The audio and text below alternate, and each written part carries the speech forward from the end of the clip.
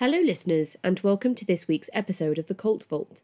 This week, we have special guests Caroline Cole and Rebecca Mellinger from the new podcast Trapped in Treatment.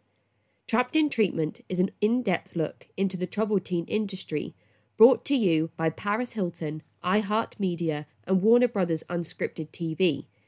If you haven't yet, head on over to wherever you get your podcasts and subscribe today to learn all about a different troubled youth program each season, with expert-led coverage on why and how this industry is able to exist, real-life survivor testimonies, and the legal activism and reform happening right now to tackle this ongoing institutionalized abuse of the youth of America and the world.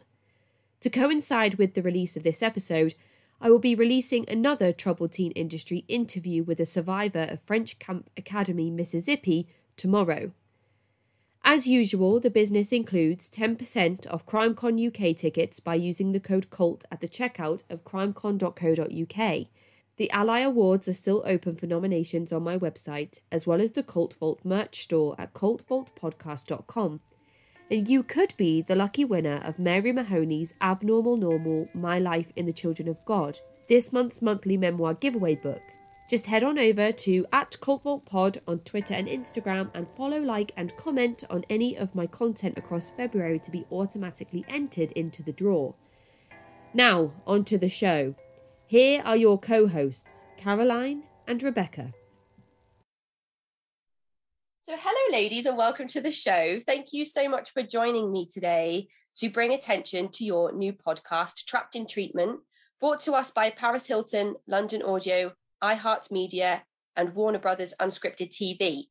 And as listeners will know, we have talked at length about the troubled teen industry on this show already and the institutionalized abuse that happens across these troubled youth programs and so-called schools and programs and all the other stuff that we've already mentioned. But today we're going to be discussing some of the activism that is taking place against this industry. So would you like to start by introducing yourself to the listeners? Absolutely. And thank you so much for having us. We're very excited to be here. This is Caroline. I'm one of the co-hosts of Trapped in Treatment, and I'm also one of the co-CEOs of Unsilenced. And I'm Rebecca Mellinger. I'm the other co-host of Trapped in Treatment, and I am Paris Hilton's impact producer as well. It's so exciting for me to sit down and chat with you both. I've just listened to the 4 episodes of Trapped in Treatment that are available for the public to listen to right now.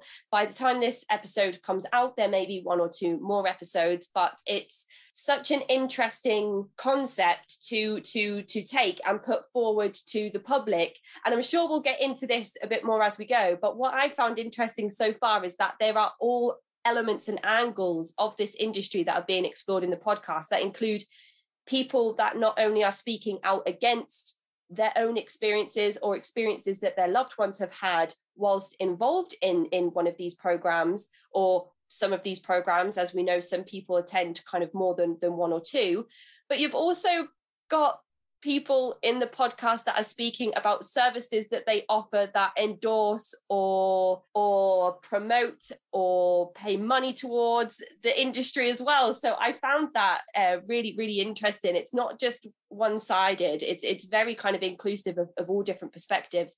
And that to me, I think is pivotal in understanding the industry itself, but also to allow listeners to create and kind of harness their own unbiased opinion of it. Of course, we're coming at it from an activist's perspective, trying to create change and a reform in laws and policies. But I do really appreciate the fact that you're kind of giving the space for other people to author their thoughts and feelings and services that they offer inside the industry as well. So Caroline, can you tell us about Trapped in Treatment, the overall aims for the platform and the podcast, and what people can expect from the show tuning in, aside from everything that I've obviously just kind of vomited out there? Yes. I love it. So I think you brought up a really amazing point because, even when we were creating this podcast, I was listening to certain points that were made, and you can ask Rebecca. I called her and I'm like, oh my God, we can't say this. This is going to upset people. school. This is, and I would kind of go through these moments of panic, and Rebecca would reassure me. She's like, wait, no, we have to tell both sides. This may not be something that we necessarily agree with, but as people learn about this issue, they naturally have questions that come up. And so we hope through, providing both sides of the argument that we can answer some of those questions and we can create more room for conversation. So when we first started developing, what was going to be the overall arc of the show, what were we wanting to communicate? We really wanted to take people through that experience of being a young person who's admitted to a facility like Provo Canyon School. So throughout this series, we walk you through everything from the intake process and what that's like, going into solitary confinement and what that's like in the facility. We share a lot of survivor stories throughout that experience as well. And then what happens when you're released and afterwards, and what's life like now for so many survivors. And so Rebecca also had the opportunity to interview a lot of professionals that was really eye-opening. So I'll give her a moment to speak about her experience. But yeah, it's a really, really awesome production. And that's what's so exciting about the two of us co-hosting this together, is that we do come at it from different angles. Caroline knows this industry from, the front and the back of her hand. She has lived it. And so she can really viscerally understand it. And for me, I was introduced to this industry about 2 years ago. And so it's not only a learning opportunity for me as I speak to experts and psychologists and people who are engaged in the industry, like that transport woman, but having kind of that investigative outside look, as well as the really internal personal look, offered us the opportunity to connect with, guests that we had on the podcast at various times. But I do think that the experts that we had on the show really do provide that wholehearted look at the industry, which is so important because we're not just trying to yell out our own personal views about Provo Canyon Schoolers, the whole industry. Just like you said, you nailed it on the head. We're trying to have people question their own thoughts about it, their own views on, why do we engage in this type of activity for troubled teens? Should we think of the word troubled teens differently, and so forth? And that absolutely comes across in the content and the episodes. And I'm excited to kind of hear the direction that the show continues to take, because we hear in episode 1 that season 1 is going to be specifically focused around Provo Canyon School, and that then, other seasons will focus on other programs, schools, whichever kind of label the specific program has. And the interviews that I've done with CEDU survivors specifically speak to the absolute horrors that take place at Provo Canyon School, and how that was almost used or often used even as a threat against CEDU residents, I say in inverted commas, if people were still going by the impossible rules that were laid out by the staff. In CEDU specifically, they were threatened with Provo Canyon School because everybody had heard about how awful that particular place was, which is so difficult to comprehend if you're familiar with this industry, because CEDU itself was such an awful place to be. So how much worse does it have to get for that to be used kind of as a threat of punishment against the residents? Well, interestingly, that was actually Paris's direct experience. So Paris went to CEDU, Ascent, and a few others, one other as well. And she was told, if you continue to run away, if you are bad here, you are going to Provo Canyon School. And of course, as we all know, ultimately that was the case for Paris as well. So that's really interesting that you've spoken with other survivors who had that exact same experience. There was actually one young person I spoke to called Jenny who went to Ascent with Paris Hilton and remembers being in that program with her at the same time. And that particular program, I believe it was a shorter program before she was then taken to Rocky Mountain Academy. She was only 12 years of age, very young, and her older brother was the person who had been difficult for the parents in managing his behavior or understanding how to help him. And Jenny really wasn't showing any of the same signs of being that type of child, pushing boundaries and kind of breaking parental rules and things like that. But she was still sent on to be a part of this industry, and their kind of brother sister story around that is really heartbreaking, but really insightful as well, in sort of like how some levels of dependency are almost created for parents and caregivers, in terms of finding some level of support for their children and managing behaviors effectively or positively. And that's something that we've discussed at length on this show. And I'm sure, as 4 episodes turn into 10, turn into 50 with Trapped in Treatment, we'll see so much more of that coming through as well. So Caroline, you spoke in the first episode of Trapped in Treatment that you are actually, in fact, a survivor of this industry yourself. And I wondered if you could just give us some details about how and when and why this happened to you particularly. Absolutely, I would love to. So the facility that I went to was called the Academy at Ivy Ridge, and it was located in upstate New York. And it was actually a spin-off of Provo Canyon School. So there was a man by the name of Robert Litchfield, and he was a dorm parent at Provo Canyon School back in the 80s.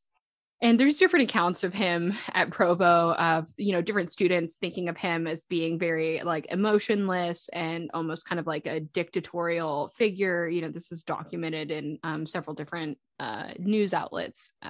And so he went on to create an organization called WASP, which was the Worldwide Association of Specialty Programs. And they had facilities everywhere from Jamaica to Czech Republic to Samoa to, and then of course, all throughout the US, right? And so, just like Provo Canyon was the threat at Sea-Doo, we had a facility in Jamaica called Tranquility Bay.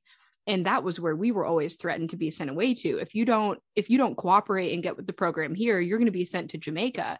And they would just blatantly tell us that there's no child labor laws there to protect you. And so you look at the conditions of Tranquility Bay. I'll kind of go into this for a second because it's, horrific, but interesting. So they showered outside in these like stalls that had just very rudimentary plumbing, and that water was cold. You didn't have a hot shower. That wasn't a thing. They would wash their clothes in buckets, and then really to eat, what I heard is it was mostly just like undercooked fish and rice. And that was it. So, we knew, and they knew, that the punishment there was that there were no laws to be able to protect you. So yeah, I got sent away when I was 14. At the time, I really think my story is just so average. There was really nothing I was doing that was that horrific. I just kind of was talking back to my mom. We would get into arguments sometimes. I was dealing with depression and anxiety, and just had mental health needs that were not really being met. And also that I think, were not understood at that time. Like later in my life, I was diagnosed with ADHD. And I think a lot of that was what I was going through then, right? Like, why was I not finishing schoolwork? Well, I had this undiagnosed ADHD that it totally would have helped to understand that then, but that wasn't the case. So, my mom, like so many people in our, technology era, she got on Google. She started searching for help for my daughter, help for my teenager. She wound up at this website called Teen Help. And outwardly, it looked like just a kind of referral resource guide for parents. But actually what it was is it was the marketing wing of WASP, right? So they had this like outward facing, it looked like they were objective. It looked like they were not connected, but it was like their marketing wing. And every single person that would contact this Teen Help organization would be referred to one of these facilities. And so that's what happened with me. They assured my mom that, like, listen, this is a family reunification program. We are going to, you guys are going to walk away from this a new family. You're going to be so happy that you did this. If you don't get your child here, she's going to end up dead or in jail. Right. So that already feeds into that fear, because you're like, oh my God, they're going to die. They're going to be, that again, feeds into those fears that are already there. So I ended up being there for 2.5 years. During those 2.5 years, we were not allowed to talk. We were at all.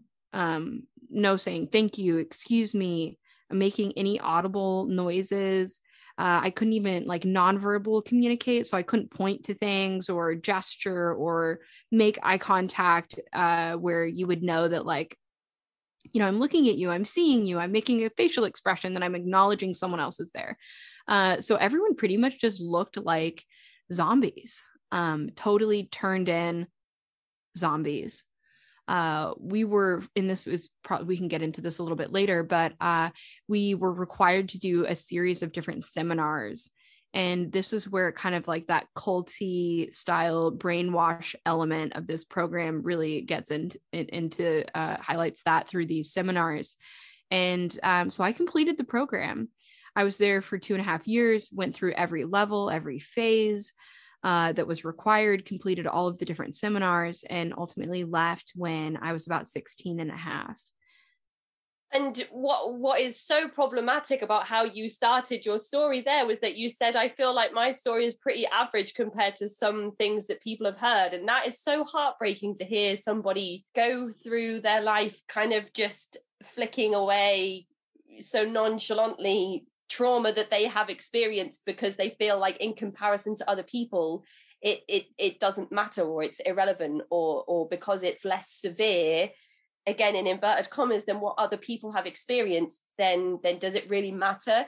And I wonder how many people are really experiencing that as well, because outside of the troubled teen industry and further afield, I feel like perhaps we live in a culture where if, somebody always has it worse, there's always someone worse off than you. And I feel like a lot of the time we are often very quick to dismiss our own experiences and our own difficulties because there's always someone out there that has it worse. And that, I don't feel like that's good enough. And when it comes to talking about this institutionalized abuse, that, as you mentioned in one of the episodes of Trapped in Treatment, like 120,000 people yearly go through these programs.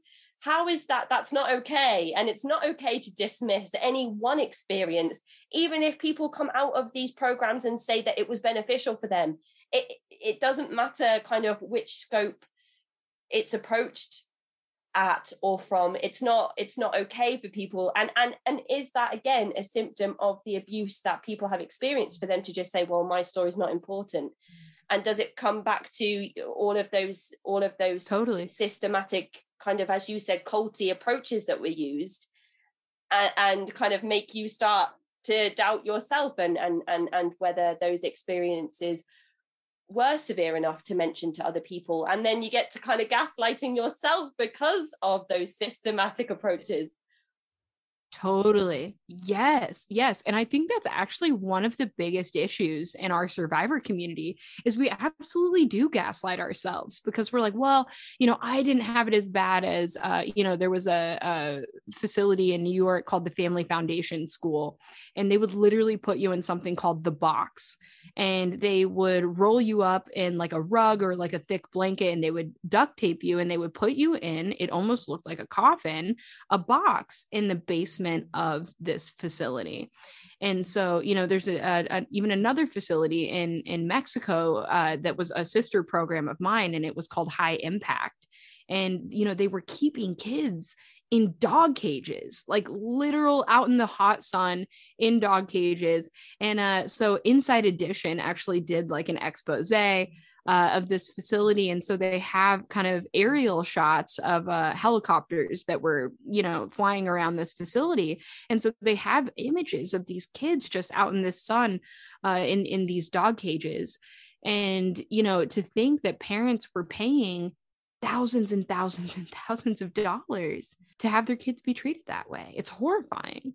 It is horrifying. And it's horrifying, I suppose, for you to think about those kids in those cages and be able to kind of apply it to your own lived experiences. But then as somebody from outside of this whole thing altogether, for me to think about my own children being put into an environment like that it's extremely triggering. And I feel like maybe that's where more of the empathy and understanding needs to come from, is if we don't experience or understand this industry firsthand, or any high demand groups or cult-like groups, perhaps there is a way for us to empathize in how we can apply it to how it would affect us if it was to happen to us. So thinking about those poor kids and you in kind of just brushing off your experiences like they didn't really matter when they did is so important. And I just kind of had a little roundup of thoughts to go through of other points you made before I asked Rebecca some things. But what you said there about how the WASP programs were created, it's come to light through the interviews that I've done with other survivors of various programs and schools, that it's a very incestuous industry. It seems to be that somebody will go to Synanon or work directly with Charles Diedrich and then work with him off the records, or maybe one day there'll be some hard evidence or paper trail, or maybe there even is by this point, that says, oh, that person worked with Charles Diedrich to actually set up CEDU. And then from there, kind of all these other programs broke off. And even what you said there about how a resident of one of these programs went on to create WASP. And it's almost as if the residents that come, I don't like to use the word indoctrinated, but the students or residents or participants or unwilling participants or hostages, or I've heard all different manner of words used to describe a person that is going through one of these programs. Sometimes they then go onto the payroll, and then sometimes once they're on the payroll, they take what they learn from being employed in one of these programs to open up their own program. And so actually it's as if it's a very contained industry in the way that it works in some of the cases that we've heard. Then to be threatened with being sent over to another country where there's no child labor laws, when there is so much that already needs to change in the country that you're existing in terms of like law and policy, is I can't even begin to think about how in these programs that don't exist in a humane way already, to then threaten you to go to a country where there are no laws. It already feels like you're in that place.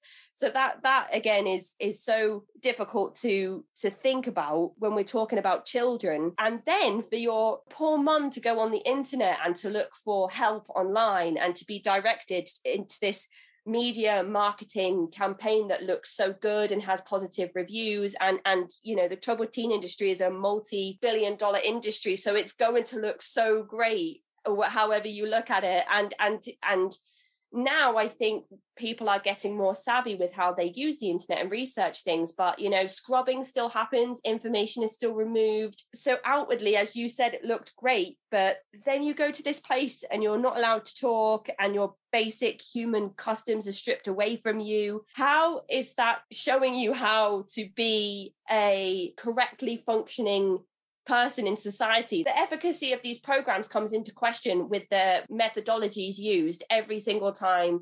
Every single time we have one of these interviews, I always wonder what is the point behind the treatment, because the treatment is the abuse and the abuse doesn't work. So it's another strange one. And I do have this kind of habit of going off on tangents, but there were so many things you said kind of in your own personal story that spoke out to me. And I just wanted to kind of highlight some of the things that you said. And actually I've spoken to Andrew who wanted to highlight specifically reintegration into typical everyday life, and how there is no support in place for that, and how he found it so hard to adjust to typical life after being in one of these programs.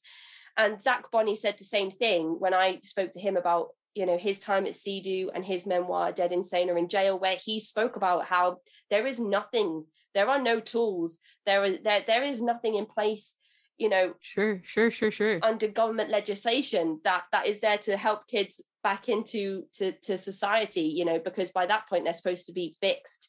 So it's really hard to think about what that would look like.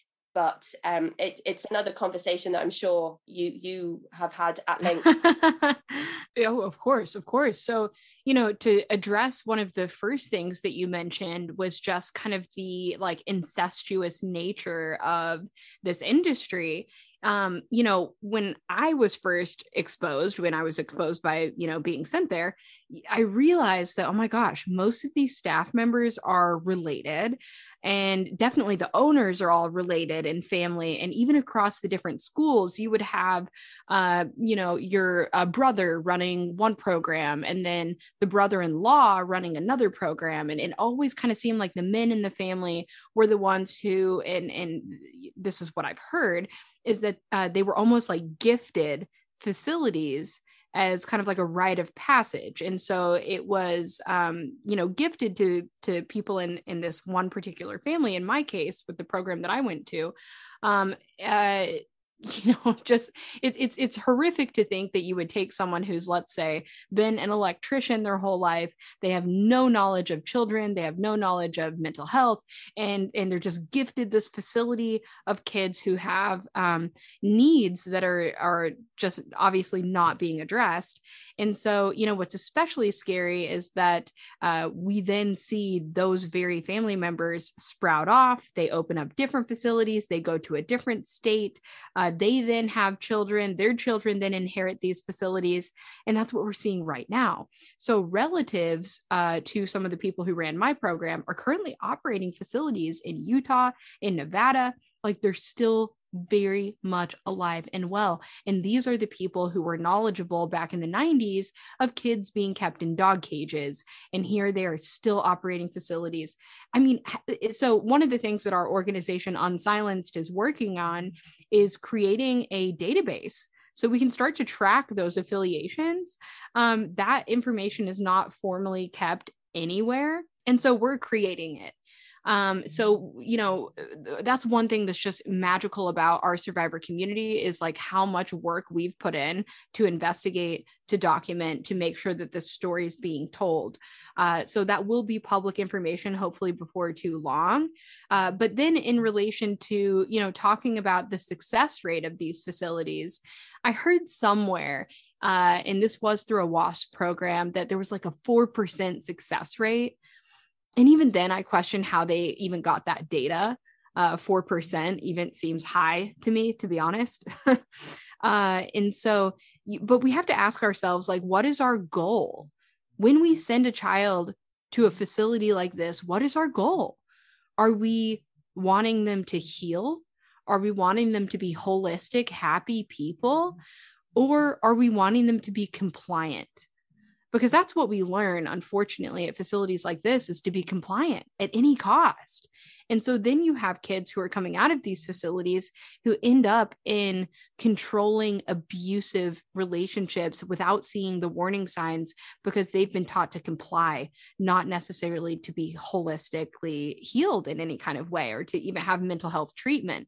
So that kind of falls back onto the issue of what is treatment, what is therapeutic.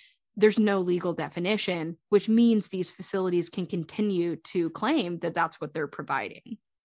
And I think that question there about what is it that the programs are trying to achieve, whether it's what they have said they will achieve on paper to the families that they are working with, as opposed to what the true intentions are of the programs. Maybe they're the same thing, maybe they're not. It would be really interesting to know and understand what those aims are. And perhaps they are 100% successful in those aims if they are trying to achieve something that we just aren't aware of, that we just don't know about. In my opinion, I would say if they're trying to traumatize as many people as possible, then they probably do have a 100% success rate. But that is just my opinion from that's just kind of what I have come to understand through the interviews that we've done at length on this podcast.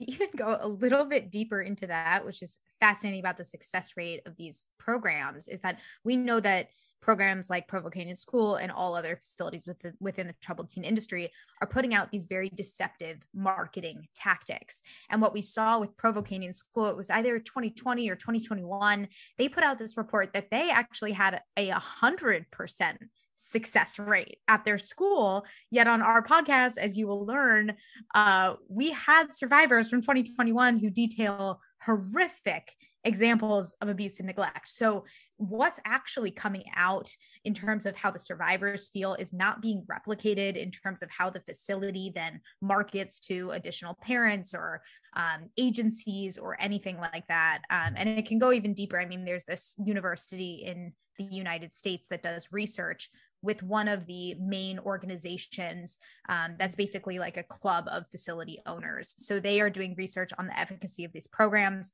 but they're directly intertwined with the facilities. And as we know, these facilities' main goals are to increase their profit and continue their business. So it's just completely counter to, child care and safety and what they actually need.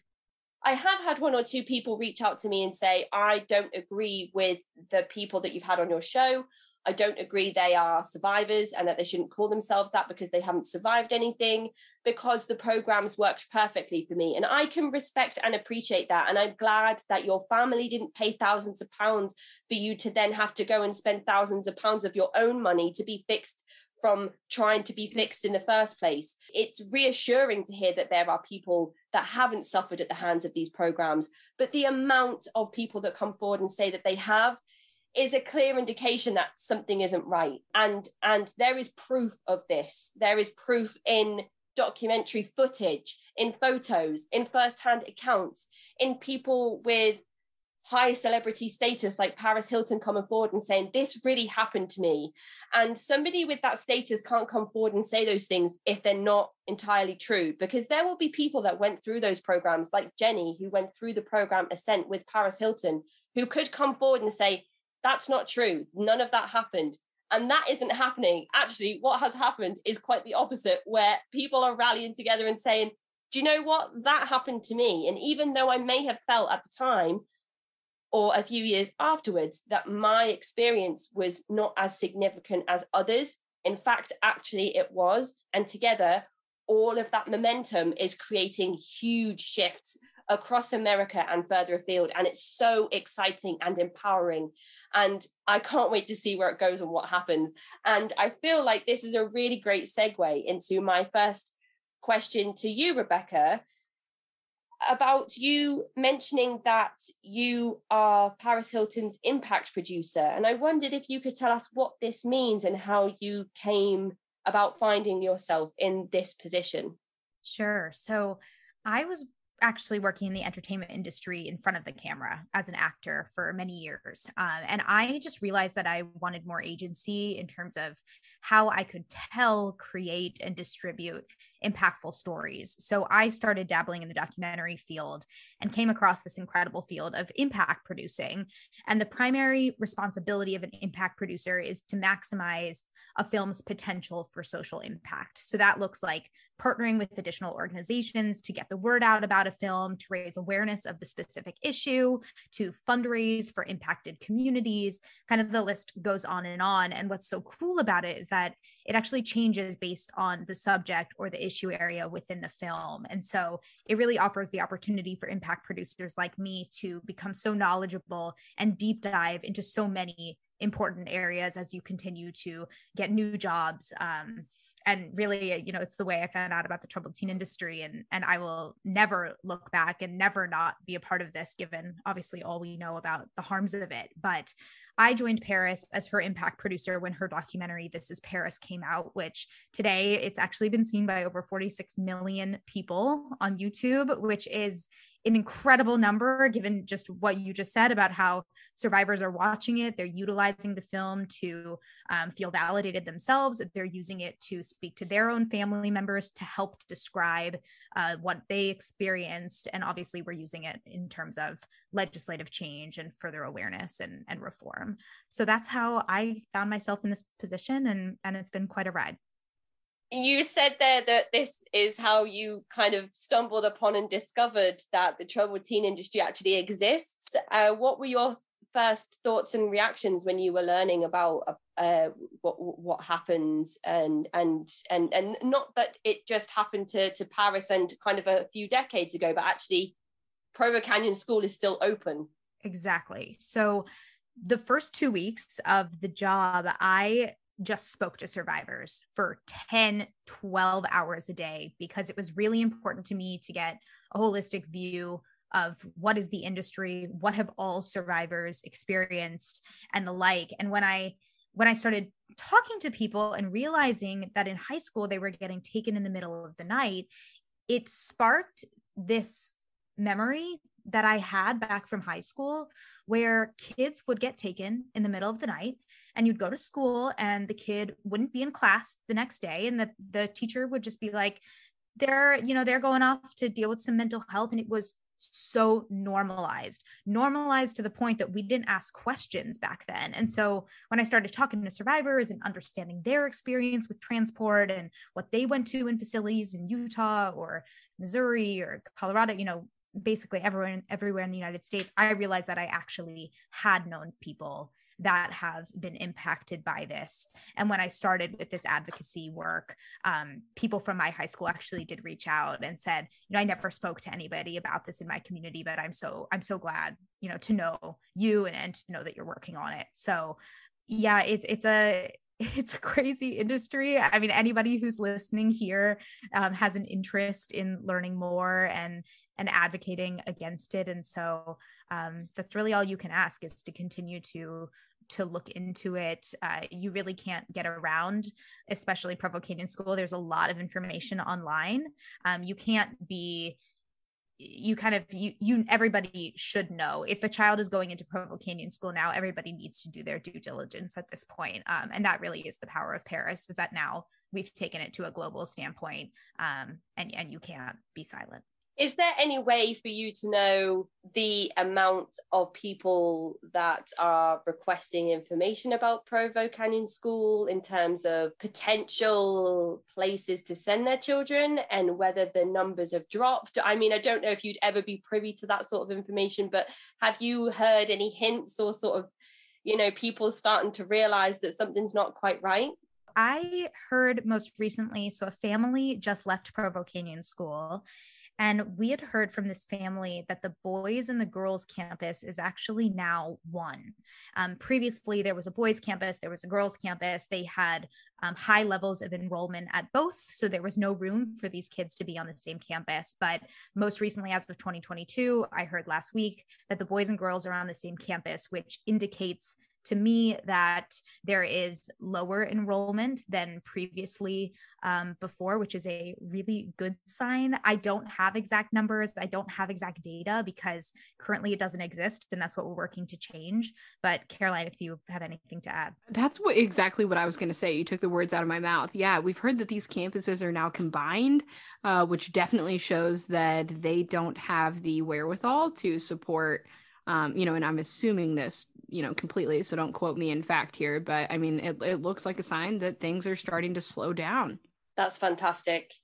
And even if the school doesn't shut entirely, perhaps we will see some change where it is needed. And yes, if this industry is in fact as linked and as incestuous as we believe it is, then perhaps there'll be a domino effect, a knock-on effect of other people having to actually take a look at what these schools and programs have had to do to accommodate and change. Maybe the pressure is on for others to follow suit and do the same, and that is the bare minimum that we can hope for. And I think the bare minimum that we will see, I think there'll be much more than that in the next few years. As Zach Bonney said, the door's been knocked down now, and there's no way to put it back up again. So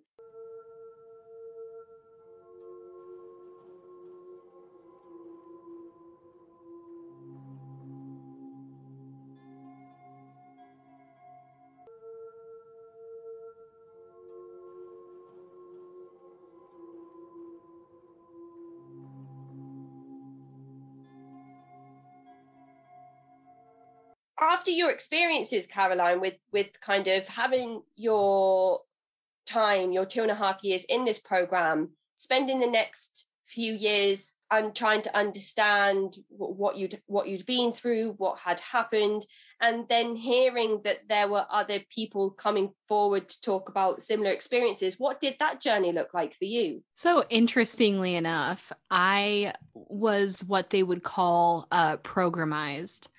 I was very programmized when I left the academy at Ivy Ridge, and I believed that what I had experienced had truly helped me. And so, like you'll hear even some people today, like you mentioned earlier, that there's definitely some people, not so much now, but in years past, who felt like, no, this place was actually really good for me. And I believed that too. And part of why I believed it, and I'm going to quote Maya Salovitz on this. I was sitting in a panel with her, and she said something that just stayed with me because it makes so much sense and I identify with it personally. But we were talking about, like, why is it that some people claim that these places are actually helpful? And Maya said that usually when you go through something really horrific, you try to create some kind of meaning from it.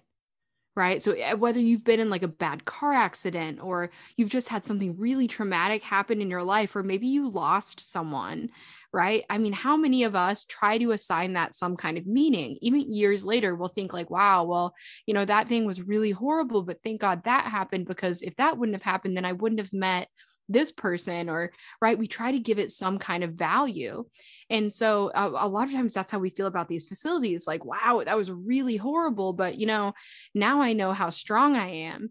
Or we try to give it something like that. So I felt that way for a number of years. And even people who I heard were having a hard time processing what had happened to them, I will be totally transparent. There was a point in time where I felt like, you know what, they just need to get over it.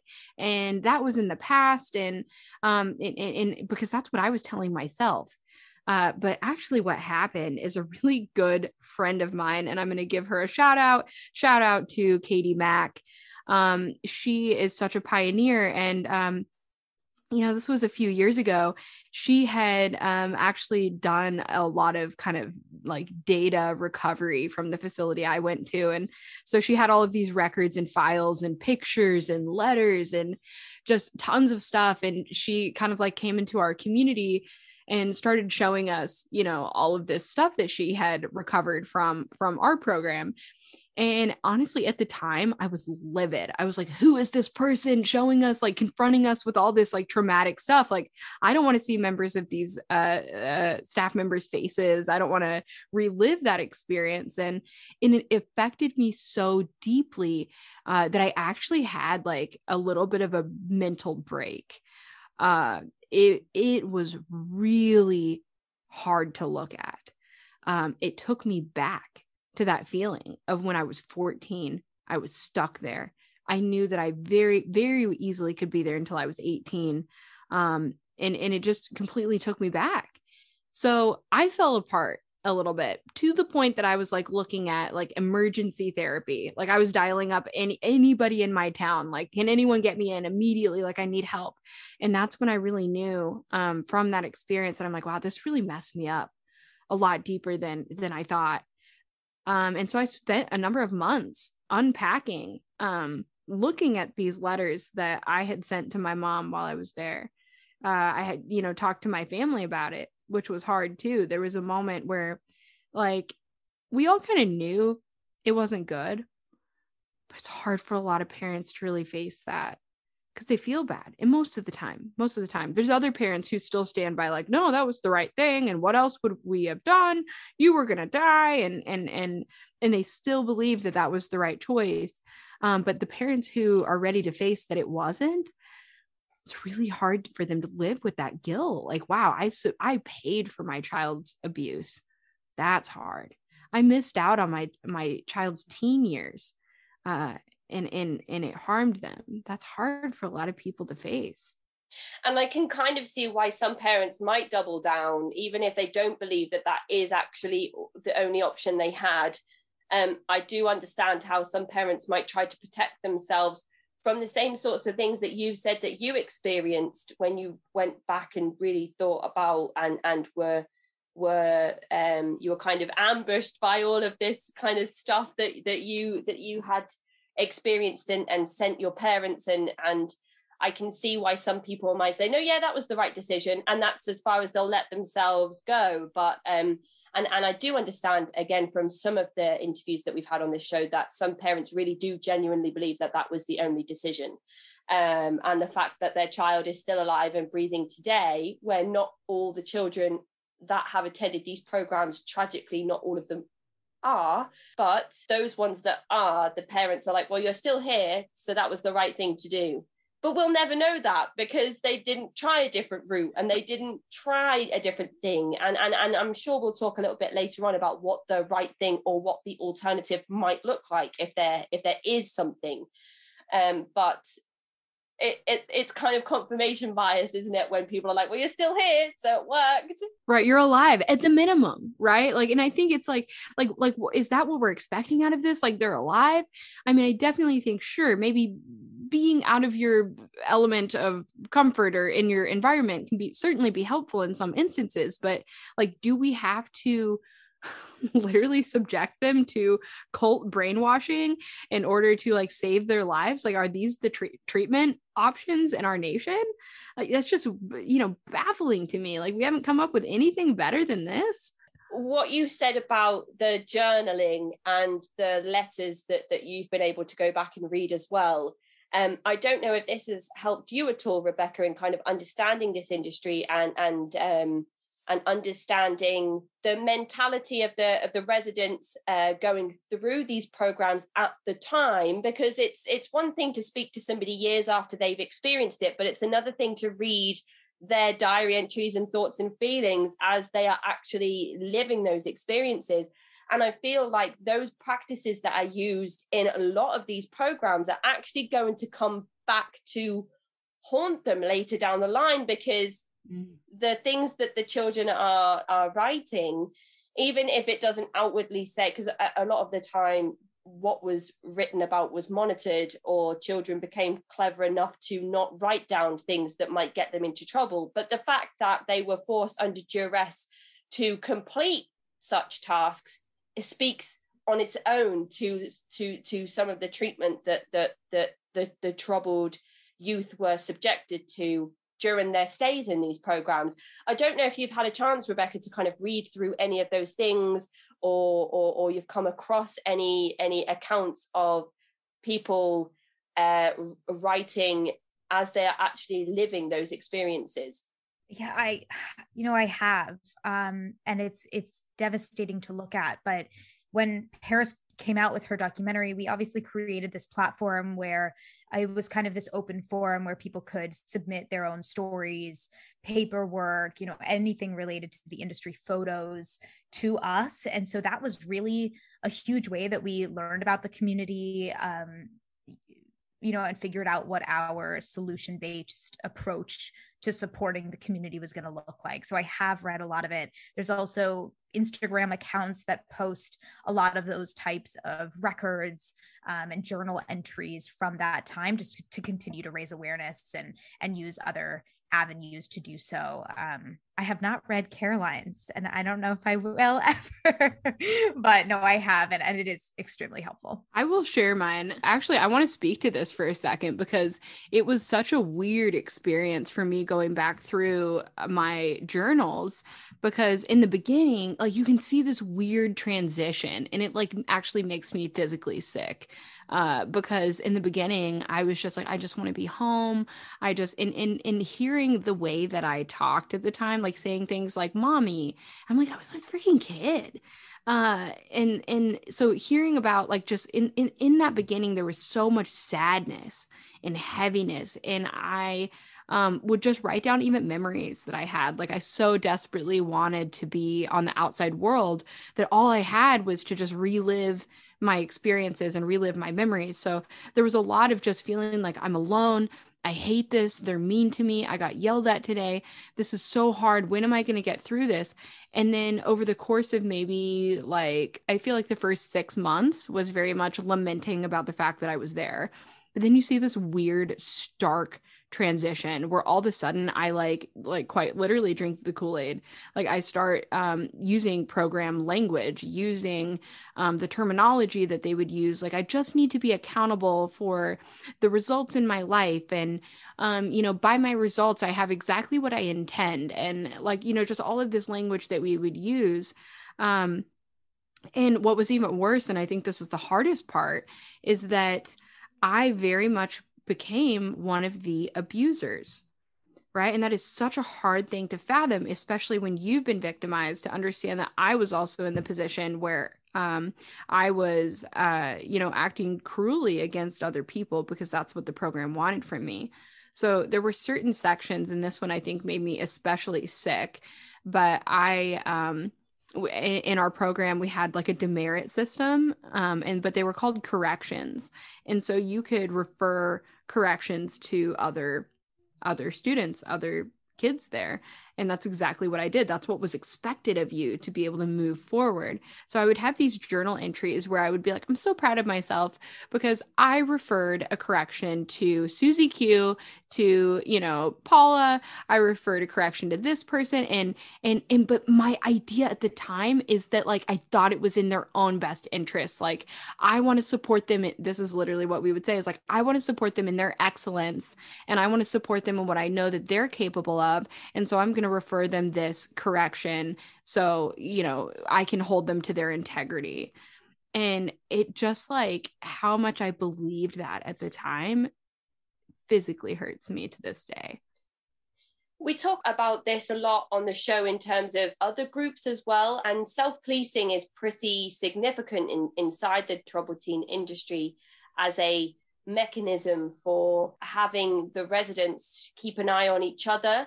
And what we've spoken about a lot on the show is how self-policing makes you more worried about everyone else around you other than those figures of authority whose intentions you should perhaps be questioning instead. So you're so worried about your own behavior and your own voice and your own actions being questioned by others, or you're so worried about what everybody else is doing so that you can offer them these corrections that you're not thinking, why is that person doing cavity searches on 12-year-olds when they come through to these programs? And what adds to it, because I remember this feeling, and I describe it very much as being like Handmaid's Tale. Like it feels like, actually, I couldn't even watch The Handmaid's Tale when it first came out because it reminded me so much of the program. And it's that feeling of like an all-seeing eye. Like wherever you go, you're being watched. Always. There's never a moment in time where you're not being watched or observed. And you know that like if you step out of line for 1 second, someone's going to catch it. You are going to receive that demerit. And again, there was such this like idea of a call out culture that we actually had every day. There was something called group. And we'd be in group for 1 hour. And then they would ask it like at any point, do you want to call someone out? Right? Or we'd have like call outs and you'd be like, yes. And it was such a terrifying thing because you're like, shit, am I going to be called out? Oh my God. And you're like, your heart's racing and someone will say, yes, Caroline, I want to call you out. And so you stand up and that person will like berate you, right? Like, this is what you did. I saw you do it at this time. I want to refer you these demerits. And it's such a public thing that it was so humiliating, but it kept you in that state of fear. And it also kept you in a state where you're like, I'm going to call out other people before I can be called out. And it was just vicious. That, along with some of the dietary restrictions we've heard about in programs and the sleep deprivation, where is the chance for you to relax your own mind and perhaps not consciously think about your mental well-being? Because I don't know if at those ages that we talk about, whether we would have the cognitive ability to actually be like, I am under so much stress right now. I need to just take a step back and really breathe. You didn't even have the option to take a hot shower, which is one of the first things somebody might say, just quickly go take a hot shower or, have a hot coffee or cup of tea. Those things that we might think now to ourselves when we feel stressed or anxious or under pressure or under threat, we might just say like, I just need to take a step back. And we don't have those abilities. I don't remember having that at that age anyway. Where is the chance for your body to do that naturally on its own without you having to say, right, stop now and sit down? So if you're always worried about yourself and everybody else and the people above you and the people below you, because they do create these kind of pyramid systems in these programs, and then you're hungry and you're also sleeping outside with no sleeping bag or tent or anything in maybe like a hole in the ground that you've had to dig yourself or whatever ludicrous thing that somebody is talking about going through in one of these programs. And so that in itself, it must be extremely stressful for the mind. And another thing that's important about Trapped in Treatment and what your podcast does is that it talks about brain development and stages of development. And there are stages where children are supposed to start breaking rules and push boundaries And it's like flying nest development, where children have to take risks in order to learn how to take care of themselves when their caregivers are no longer there to take care of them when they're older. So this is all completely natural brain development when children start pushing boundaries and breaking rules and staying out later than they should be, and maybe dabbling in illegal substances, you know, nicotine or alcohol or harder drugs or whatever that may be. And that is not unique to, if a child is experimenting or experiencing those things, that is not unique to that child in any way whatsoever. And that is another important thing that your show does, is it highlights actually from professional research those parts of children's brain development that do happen and are happening and are probably so detrimentally affected by these programs when you're going through them. To be able to not make eye contact with people and speak to people and say please and thank you and excuse me, and just those basic customs that we're taught from. So I'm teaching my 2-year-old to say please and thank you, to then be 12 years old and taken to one of these programs. It gets me so like riled up to think about. It's stripping down an individual, breaking them down so that they are no longer an individual, and denying that individualism and denying basic human rights like hot showers and pleases and thank yous and customs that you teach your kids from the moment that they can understand words. And Rebecca, actually, when we were creating Trapped in Treatment, Rebecca had the privilege of being able to interview some of the siblings too. And so, yeah, what I think, if you want to kind of go over that for a second, I thought that was really an interesting perspective, is like, how is it affecting the whole family? Yeah. I'm so glad you brought that up. I mean, for obviously, we know a child is isolated then from their family. They're isolated, as what Caroline is saying, from everyone around them. That significantly affects your developmental phase that you're in. But for a sibling whose sibling is taken in the middle of the night one day, and that sibling who is still stuck at home has no answers on where their best friend, sister, brother went, it affects them significantly. And we do hear from that in the podcast. It creates them, they're then on alert a lot of the time. They're worried, well, if this happened to my sibling, am I going to then be sent? There's a distrust in the family unit for them as well. And often, I mean, Caroline, maybe you can speak to this even further, but I feel like the thoughts and the viewpoint and the emotions of the sibling isn't necessarily as addressed, because the child who is in the program's needs were far greater in terms of the parents' perspective at the time. So them coming to terms with all of this is hard as well. Totally. And I think there's even like a different dynamic that we see in families too, especially with siblings, where, sometimes in these kinds of families that send their kids away, there's a certain, like we almost call it just like program parents. There can be certain types of personality types that have a tendency to send their kids away more. And so what that looks like oftentimes is kind of like narcissistic personality types. And then, usually the child who is sent away ends up being like the family scapegoat. And so almost everyone in the family can start kind of like finger pointing at that child, feeling like, they're the problem. And so oftentimes what we see in that case, in that dynamic, is that that lasts a lifetime. And oftentimes those families end up becoming fragmented, estranged. They'll have the scapegoat who eventually just kind of creates, their family by choice with either friends or other people. And so those siblings can sometimes even believe that child was the problem and that it was all their fault and that they should have just listened and they wouldn't be sent away.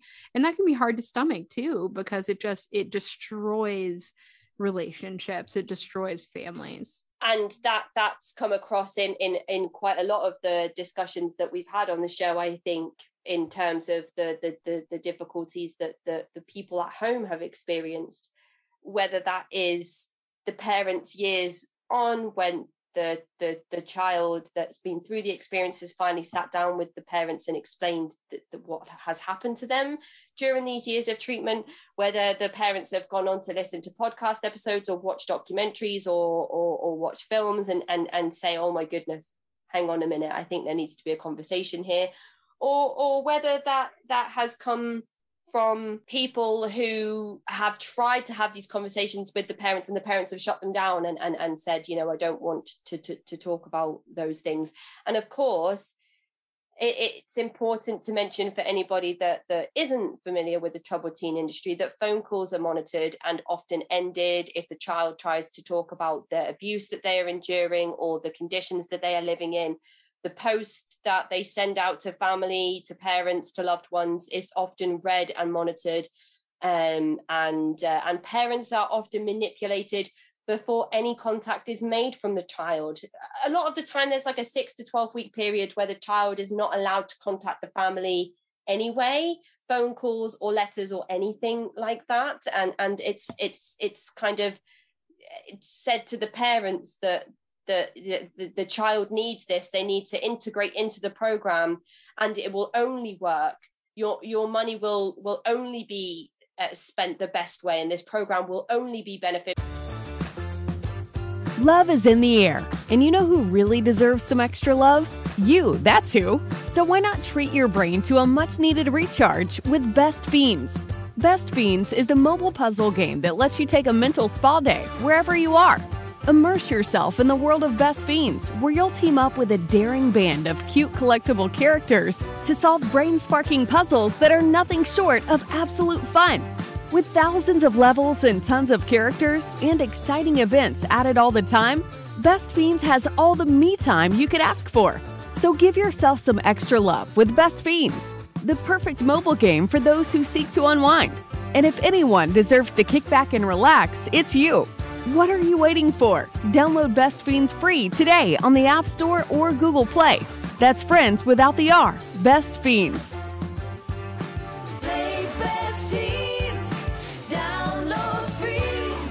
For your child, if you do not contact them, if you have those 6 weeks where there is no contact, and then when you do have that contact, right, they will try to tell you that they are being abused, that they are being mistreated, that all of these things are happening to you, and you can't listen to them because that is just manipulation. And recently, a survivor of another program sent me the handbook where that was actually written in the handbook. So it wasn't even verbally said to the parents, it was written in the handbook, and you can see it written there on paper that they're basically saying, like, your child is going to lie and try to manipulate you, but you can't listen to them. And it's almost like they are owning up to the abuse and trauma that they are inflicting on residents by writing that in the paper and allowing themselves to be outed later on. That to me was kind of wild to just see it actually written on paper. And with the work that you're doing, you must be coming across a lot of this kind of documentation. It's in Provo's documents. We did look through them when we were working on the podcast, and that's exactly what it says.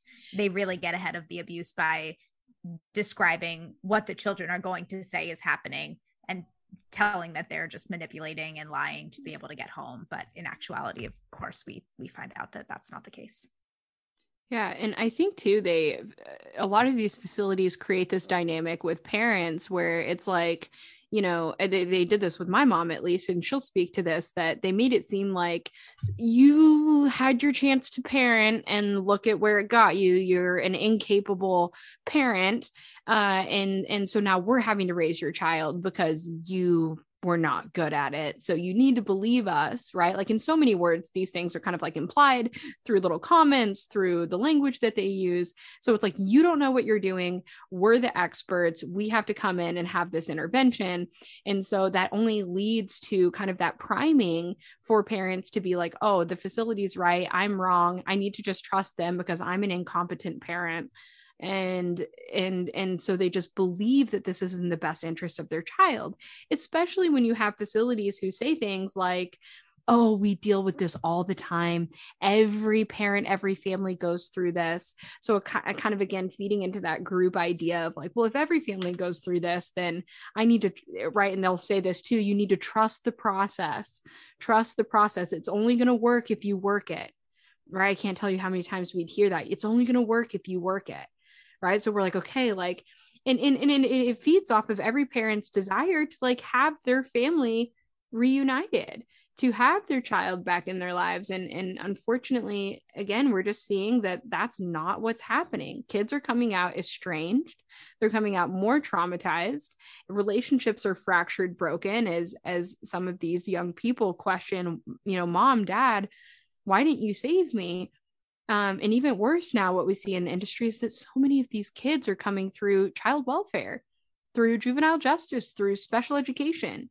And so they may not have the support systems at home who are going to start looking into what's happening here. Same mentality, I think, comes across in one segment of your show where you speak to the transport agency and the lady says, that we handle things in a way that the parents wouldn't be able to, or that the caregivers wouldn't be able to, because the children know what buttons to push and they don't know what buttons to push with us.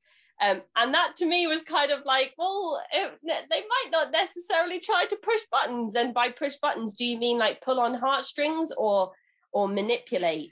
Because if that's the case, there's already a preconception of the type of child that the transport industry is going to be dealing with. And I'm saying this all again in inverted commas that people probably can't see.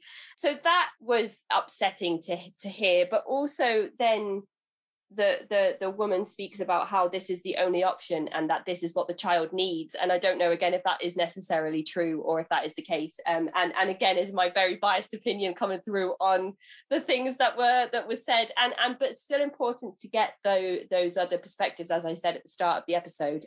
This collecting of documents and kind of trying to put together some kind of lineage, almost like a family tree of all the people involved. Is there like a place that people can come to provide that information? Is a lot of the interviews we've had on the show, people have provided photos and journal entries that I haven't shared personally because it includes the names and faces of other residents that were included. So ethically, it wouldn't be right for me to share those pictures and entries. But is there a place that people can come to either you, Rebecca, or you, Caroline, or both of you together to say kind of, this is what I know, these were the staff that worked in the program I attended, these are the journals I wrote, these are the photos of me? Is there a best place for people to come forward with that information? Yeah, absolutely. So we actually have a space on our website. And so if you go to unsilenced.org, there is a tab at the top that says investigations. And if you hover over that, it'll show you a little drop-down menu and you can go to program archive. And it's going to bring you to a map. There's a place on there you'll see where you can submit information. It will say submit documents or submit records. But it will bring you to this interactive map and it's really incredible. So I want to take a second to kind of brag on this. And you can hover over a state, click on that state. It's going to take you to a list of all of the facilities that have ever existed now or in the past in that state. You can click into each facility and it's going to take you also to a very long list of documents. And we have everything from personal records, things that people have shared with us that they're like, hey, I want this to be a part of, this archive, historical evidence as far as like rule books, pamphlets, marketing materials. But we also have a lot of like official public records. So everything from DHS records, site inspections, police reports, recordings, like anything and everything that you would want to know about these facilities, you can find in our database. So currently we have over 40,000, I believe now we're at around 50,000 different documents, and it's literally growing by the day. So I believe right now our next kind of phase, this is version 1 of the archive. We have version 2 that's coming. And I believe they have around 10,000 more DHS documents they're going to be adding, and I believe 100,000+ other documents. One of the things that they're working on, and this is really interesting if you're interested in, investigating more about this industry, but we're going to be making it where all of these documents can actually be searched. So if we were to type in the word, let's say, restraint, you would then be able to find all of the documents that contain that word restraint. Or let's say you're searching for a staff member, a former staff member, and you type in their name and it will pull up every document and every affiliation with any other program that relates to that person. So we're very excited with that. But yeah, you can find that on our website, unsilenced.org. And then also there's a space to submit survivor stories. Rebecca, if you want to share how to submit that.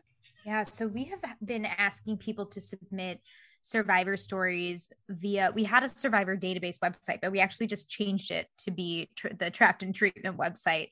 So if you go to the Trapped in Treatment website, you will find a take action page. And on that take action page, you can scroll down and you can get to a survivor database of hundreds of survivor stories, parents, old staff members who have also, shared their experience with us. And if you just email, this is Paris at parishiltonentertainment.com, or you get in touch with Unsilenced, we do this work really in parallel. We would be more than happy to add your individual experience to this database, which will only further help to implicate staff, facilities, as well as just continue to raise awareness. And having this sort of collection of documents, Rebecca, do you feel like that is stuff that can be used actually in a legal setting to force change if people and institutions aren't willing to take this kind of this pressure on board willingly? 100%. So we use all of the information in these databases. We use the testimonies that are provided to us. We give them to legislators. They have the opportunity to read them, to understand how this is impacting individuals and constituents within their own states. We use it on a daily basis with all of our policy work. It also gives us the opportunity to, go to the database. If we're speaking to a representative from Kentucky, let's say, we can go into those databases, find survivors from Kentucky or survivors who currently live in Kentucky, and we have the opportunity to ask them if they want additional involvement in the movement, which, as Caroline, I'm sure, can speak to, and Paris certainly says, is that being a part of the movement and advocating for change is really healing for themselves and their own personal development. So we've found that really including the survivor community as a whole in all the work that we're doing in the policy setting has been super beneficial. It's interesting to hear about the work that you are doing alongside Paris Hilton in this particular advocacy space. And I wonder if you can tell us how you were approached kind of to fill the position. Did you know Paris Hilton prior to becoming the impact producer, and kind of what your journey into it has looked like a little bit more?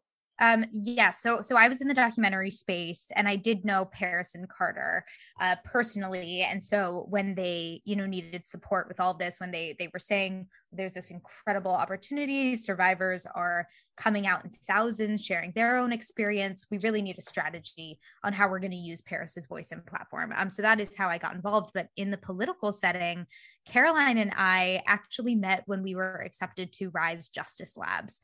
And what Rise Justice Labs is it was created by Amanda Wynn, who's an advocate herself. She's beyond an incredible human being, but she is brilliant and she cares about all causes. And she really advocates that survivors create the policy that we need to see change in this world. And so we were accepted to that, and we went through a 3-month program that taught us how to do the political process. And that's really where a lot of this work spurred. It was where, we worked on that Utah campaign for SB 127 in tandem with Caroline and Paris. And that kind of just continued and grew with our own passion for influencing the political process on this issue. So we've seen change in Oregon with 2 specific bills with Senator Gelser. We've seen change in Missouri. Additional survivors were advocated there, and we elevated that on social media. In Massachusetts, a few others.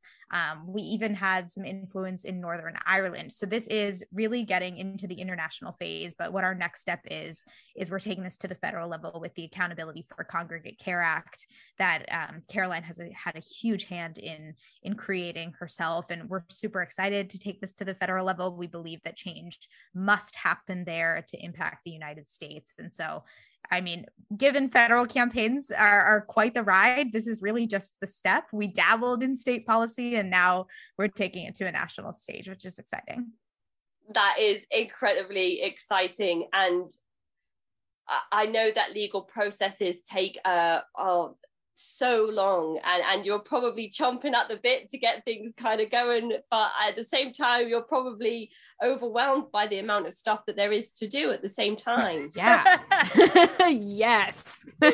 Absolutely.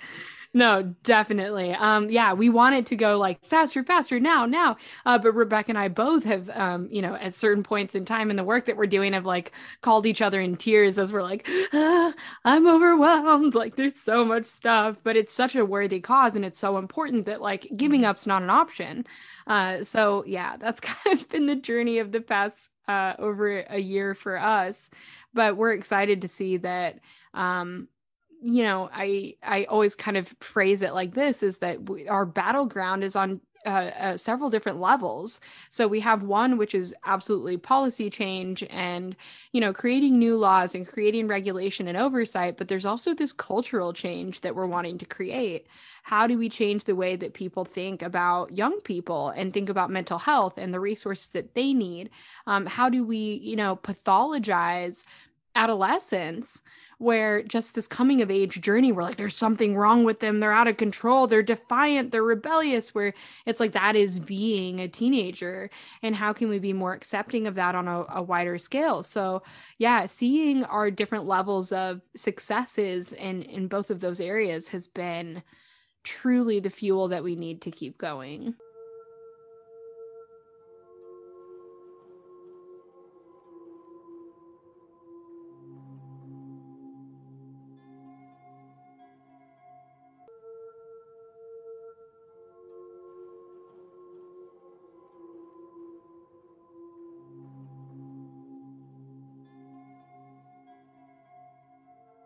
It's one thing to talk about how wouldn't change be nice or wouldn't reform be nice, but to actually be in the throes of it happening all around you must be so empowering and exciting to know that you're kind of carrying the torch for all of these people that are coming forward with their experiences, and that you're working together with such an incredible team to push all of that information into the public eye, to make people aware of this industry. It must really be, I mean, Rebecca, I can see why you decided kind of to be in the media space and then kind of go more towards the kind of advocacy and activism side of things. Who wouldn't want to be a part of that? It's absolutely incredible what you're both doing here. I think it's very exciting. Thank you. Well, it has been amazing. And, it's how I look at it is it's a really big responsibility, because it has impacted so many people. And unless we can figure out the right solution and make the change that's necessary, then it is going to continue to impact hundreds of thousands of kids. And so it's a really exciting, emotional journey, but it's also just this really big responsibility to get it right, and to get it right in as fast as a manner as we possibly can. I just wanted to echo that. I think that weight of that responsibility too, because, as I know, I feel this is that as I talk about my experience, and, I feel like I'm like echoing thousands of people. So how can I accurately represent every single person? And sometimes that's impossible, but we do our best. And I think our best so far has, been paying off for everyone. And that also is what we heard about the podcast as well, is some people, were like, well, I really want you to do it on my facility, because we experienced so many of the same things. And I would just like to say, like Provo Canyon School is just the start. We created it as the first season because how notorious it is within just like general pop culture at this point, but also because it's been around since the 1970s, and we have seen allegations of abuse since then all the way up to today. So it's a very good blueprint for us to really go through the survivor journey, as well as obviously its personal connection to Paris. But we're very excited to continue on and continue investigating all the other types of facilities that are out there that extend far beyond Provo. Paris Hilton wears many hats, Rebecca, but this one particular hat that she wears around political activism and being an ally to fellow survivors, it is making legal change and differences in the way that we've spoken about already. But is there anything specifically that we should watch out for in the very near future in terms of where things might be up to in the legal system at the moment, or plans that are in place for your team specifically, aside from Trapped in Treatment and the stuff that Caroline, you're doing around Unsilenced? Is there something in the works that we can expect to see soon? Well, first and foremost is the introduction of the Accountability for Congregate Care Act, which Paris has really partnered with Unsilenced and an incredible coalition of organizations to push forward. So she's going to be very, very actively involved in that campaign from start to finish. And that's obviously a huge responsibility on its own. I think Paris has felt the great honor of representing these survivors in a national stage and in the media. And so she plans to continue to do that. And that also extends past just the troubled teen industry survivors. She has a platform that she can utilize for change, as we've discussed and as we've seen over this past year. And, whether that's children's rights more broadly or women's rights and safety, I think we'll see over the next few years a broad transition in terms of really utilizing her platform for these areas in a significant way. That sounds exciting as well. Just that on its own, the potential for broadening the changes outside of this industry, spilling over into others. I'm currently reading a memoir from an author called Heather Grace Heath, who speaks about the educational abuse that she experienced being involved in a very high demand religious group. The book Lovingly Abused, which we will feature on the podcast in a few months' time, speaks about how homeschooling in itself is a form of educational abuse against children. So even kind of looking at the troubled teen industry and children being sent away to wilderness programs or therapeutic boarding schools or again, whichever label or title this particular program has, being isolated and kept at home is not the answer either, perhaps. So there's another question around that that she raises in her book. So if we are looking at changing children's rights, perhaps there is some space for that to be included as well, which I think would be which I think would be wonderful, especially because Heather's voice as an author is extremely compelling, and I know that's not what we're talking about today, but it's another exciting thing in the pipeline. More advocacy and more positive change. Yeah, I know it is super important. And Caroline and I talk about, one of the next steps after we pass this law also being ratifying the UNCRC in the United States, which, like, if you think about that, we are the only country in the entire world that has not fully ratified the UNCRC, which gives children appropriate rights. Like, countries that employ children in war have ratified the UNCRC, and like the United States still hasn't. So that is kind of like an obvious next step and something that just so needs to happen. Mm-hmm. January this year was actually Human Trafficking and Modern Slavery Awareness Month, which I was looking at quite a lot on the show, just through some social media posts on raising awareness on what human trafficking might look like today, and how to spot some signs, and perhaps how to communicate with somebody that you might think might be involved in something like human trafficking or modern slavery. And the troubled teen industry was actually something that I thought about whilst I was kind of writing a small article, using verbatim quotes from people that have actually experienced child labor in the movements and groups that they grew up in and were a part of. And when you hear about some of these troubled teen spaces where kids spend sometimes the entirety of their tenure in one of these programs digging out a tree stump or digging their own grave to take part in some weird rebirthing practice that just seems to really only be used as another fear tactic.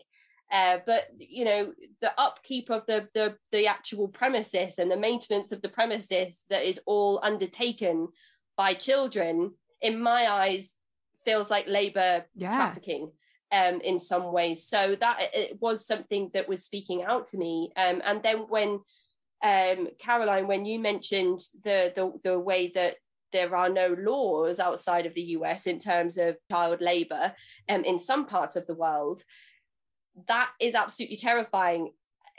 And child soldiers, that's one form of human trafficking. And the fact that these countries that might have children involved in frontline events where they have guns and they have weapons and they have knives and they are expected to act on behalf of the people that have control of them, for them to have the laws in place that America doesn't, is like, what? That doesn't even, it's mind-blowing. It is. It doesn't make sense.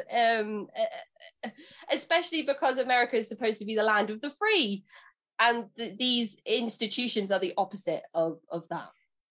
So what we see in the troubled teen industry is something that we describe more as being benefits trafficking. And so especially if you have young people who are, entering the troubled teen industry through, like, let's say, child welfare or juvenile justice, they inherently have like a public price tag that comes with them, right? And so they have that $16,000 a month payment or $12,000 a month payment that comes with that child. And so sometimes you'll have a facility who, receives that child, but then they make a recommendation to go to another facility. They're like, oh, well, they actually need to be at our sister facility, and we recommend that they stay there for 6 months. Then that 6 months is up, and then they recommend another facility. And so it's keeping that incoming payment that's attached to that child within that organization's system. So they're continuing to benefit from the payment of that child. But then we also have very much situations where there's like forced labor.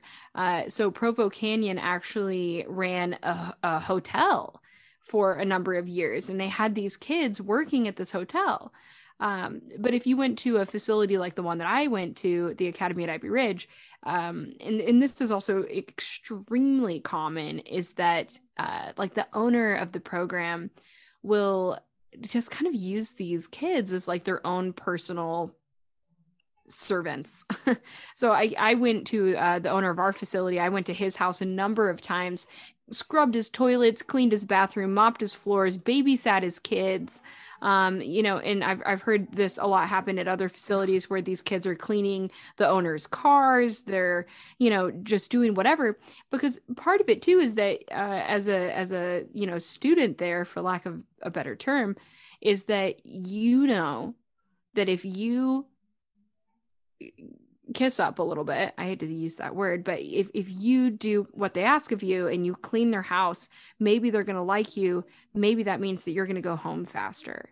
And a lot of the time it's impossible to not break the rules that are put in place. It's almost like they exist to trap you, or they exist so that they will be broken.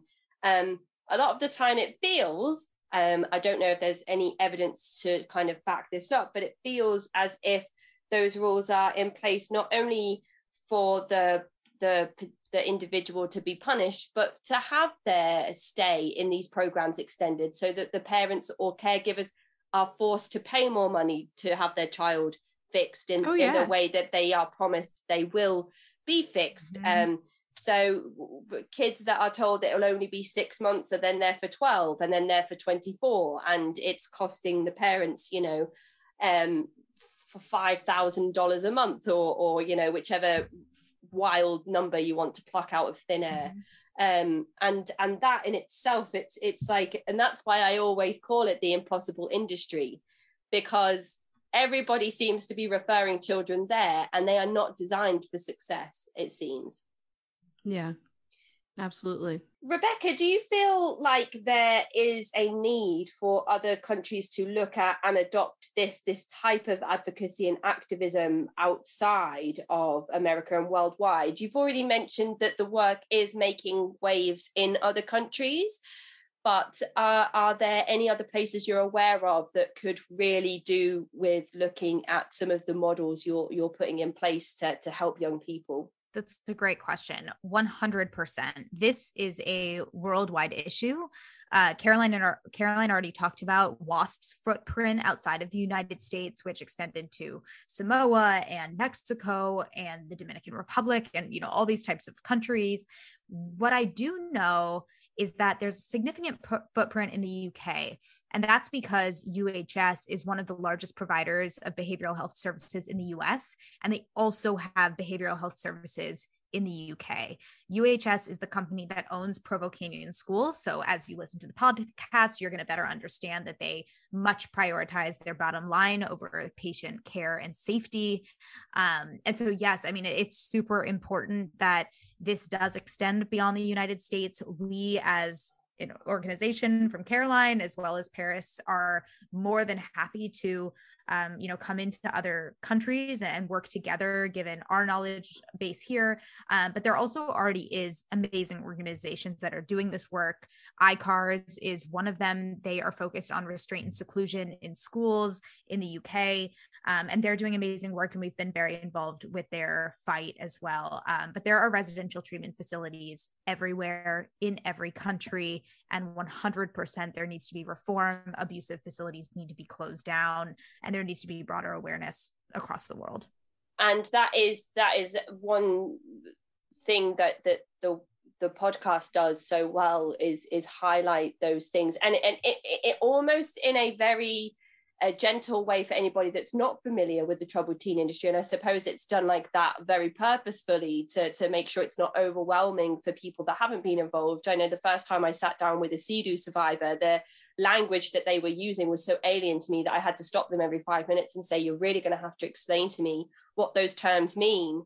And that, again, is not unique to CEDU or any troubled teen program, but is universally found amongst all high demand and cult-like groups around the world. Just the same as two people might have inside jokes. It's one of those things that it's okay as well to say to somebody, hang on a minute, that language is not known to me, so you'll have to kind of break that down for me. But one thing I think has been really interesting, and I wondered if you could kind of highlight the impact that this has had, Rebecca, is that Paris Hilton's career to date, a lot of people have been quite surprised about the direction that she's taken with the advocacy work. And of course, that's because she has not spoken about her experiences in this industry until the last few years. So people might not have had any idea that she was subjected to such awful abuse. And the fact that she has come forward and has such a high-profile celebrity status, do you think that means that she is bringing along with her a tirade of fans and other people who might not otherwise think about the laws of America and the treatment of children and advocacy work, much in the way that we've spoken about on the show? Kim Kardashian working with people on death row, maybe bringing a whole wave of people who may not have listened to true crime before. And this kind of feels like different in what's being fought against, but also similar in the way that it may be bringing new allies. Listeners to new allies to the cause. Absolutely. I mean, this is my favorite part about the career path that I'm on, is because we have this opportunity to utilize platforms where people go to learn and to be engaged and to be entertained. And we have the opportunity to use it to educate in a very real manner. And so, yes, I mean, Paris's platform is such an incredible place that we have the opportunity to be creative with in terms of how we educate audiences. Her audiences really see her and understand her and accept this piece of her story, which has been an incredible journey for her as well, is to feel like she can be free and that she can be truthful, and that she always says, the truth will set you free, and she really embodies that wholeheartedly. And so utilizing her platform, I mean, this podcast, Trapped in Treatment, is really not just for the survivors. It's for the general public who wants to be entertained, wants to be enraged. We hope that they have never heard about the troubled teen industry and that this gets their blood boiling and that they finally want to get engaged. And so while we utilize the survivor community for all of our advocacy efforts, it equally takes allies who are interested and have expertise in whatever field they have to get involved in our fight. And Caroline, to sort of build on that advocacy work, you are also the co-CEO of a nonprofit called Unsilenced. Is that right? Yes. So it's Unsilenced. And some of our handles do say unsilenced_now. And so little shameless plug, go check us out. That is our handle, unsilenced_now. And you will find that on Instagram, Twitter, and then on Facebook, we are Unsilenced. For people who are unsure if they have themselves been involved in a troubled teen industry program, or for people who haven't heard of this particular industry until perhaps today, or listening to some of the work that you've both been doing, what are some common earmarks or techniques used across these programs that people might be able to identify with? Yeah, so pretty much across the spectrum of these types of facilities, some of the things that you're going to see, we touched on a little bit here today, so I'll just kind of reiterate, is driving a wedge between the parent and the child, or between, the, let's say the state agency and the child. So saying things like, this child will report that they are being abused. They may make, claims that they don't like it here and they're trying to manipulate you. So driving in that wedge is one of the first hallmarks. Another red flag that we notice is having to earn communication. Which just immediately, again, is just kind of sends up some red flags for us. These young people should be able to have access to the outside world. They should be able to access a protection and advocacy agency, or anyone else to report if abuse is taking place. So again, what is their level of access? We also see a big red flag being like points and levels, using a points and level system where the child or young person has to gain points in order to gain levels in order to earn their way home. And that almost immediately will tell you that this is not therapeutic, because there's no markers as far as like, have they started to recover from their trauma, right? It's nothing about that. It's all based off of points, levels, compliance. We also see a big red flag being the usage of physical restraint or solitary confinement. Now what they will say, they're first off, these facilities are never going to say like, oh yeah, we use solitary confinement. They'll never say that. What they will say is like, oh, well, we have a chill room where they can go and hang out, or they have, kind of like a safe space or things like that. But any of that can be used in a way that feels much more like solitary confinement. So I would say that those are the hallmarks. One other one that I would like to add is the length of the program. So we really want to refrain from any kind of placement outside the home that's longer than 60 days. So if you start seeing things like 90 days, 6 months, a year, there's no therapeutic evidence that shows that is effective at all. In fact, it shows the opposite, that it's extremely harmful for these young people to be displaced like that for that long of a period of time.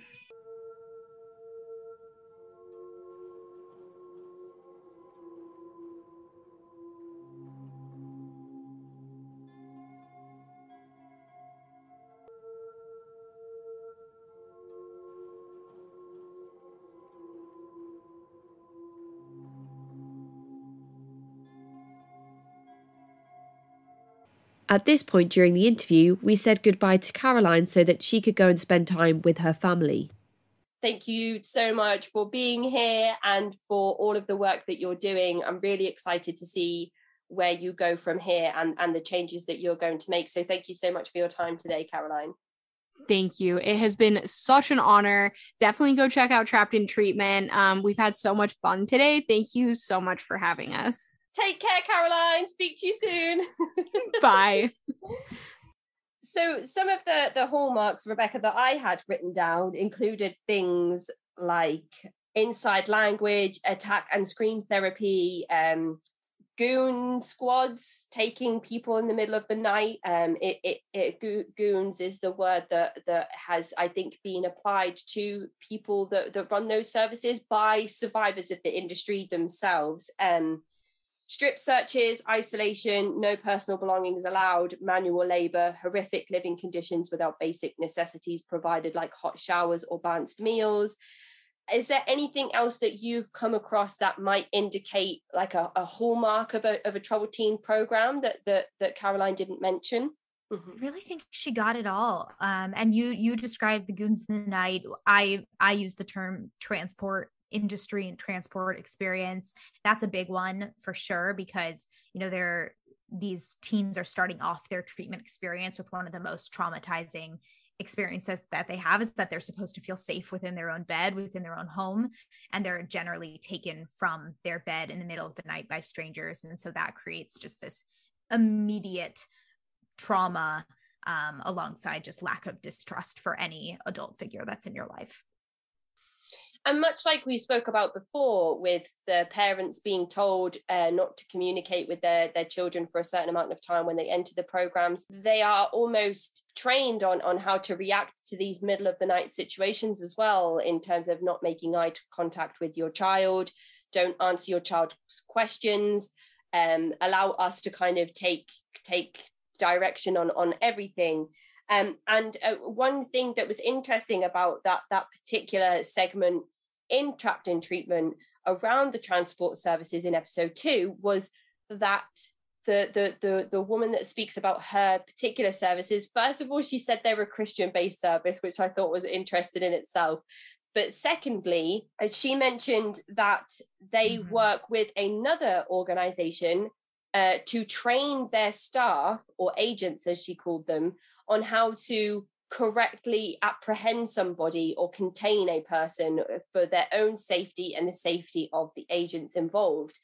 And that to me stuck out, because they're not only talking about restraining a person, you know, you've also mentioned that there is the use of zip ties and handcuffs, or sometimes even rope. So even though the restraints are being used and the staff are being trained on how to use them, air quotes, appropriately, there's also the fact that she mentioned using another organization to train the staff. And that led me to thinking about all the organizations that are involved in making this industry a $1 billion industry. So you've talked about how some social workers might place kids in these institutions because of the foster system. But I wondered if there were any other institutions or agencies involved that kind of work together to network this industry into what it is today. You kind of speak about it in the Trapped in Treatment podcast itself, and we've spoken about it a lot on the show, but it'd be great to hear it from your perspective on what you've found. Sure. So there are so many organizations that touch this industry. So yes, child welfare, certainly with foster youth, they're placing foster youth in these institutions as a means of housing. The juvenile justice system is placing youth in these facilities. They often, you know, judges think of this as the least restrictive option because there's not enough awareness and education that gets to them about what is actually happening in these facilities. In addition, school districts are placing youth in these facilities. If you know, a youth is on an IEP placement, individualized education placement, the parent or the school district can recommend that the school district place the child in a residential facility if their educational needs are not being met within the local public school. We've also most recently found that migrant youth are being placed in these facilities. They're being taken from the border. There are federal contracts with facilities and parent companies like Devereaux, where youth are separated from their families and they are going directly into this industry, and they could experience up to 10 placements within a year's time. And then, of course, there are parents who are placing kids. There are mental health providers who believe that this is the best option. So the list kind of goes on and on. I mean, the additional ways are really through education consultants who are hired by parents. And often we've found, you know, based on court cases and other ways, have figured out that they often receive kickbacks from the facilities that they send youth to. So there's a lot of various pipelines into these types of programs, and education and awareness needs to get to all of those pipelines, which is what we're trying to do. Mm-hmm.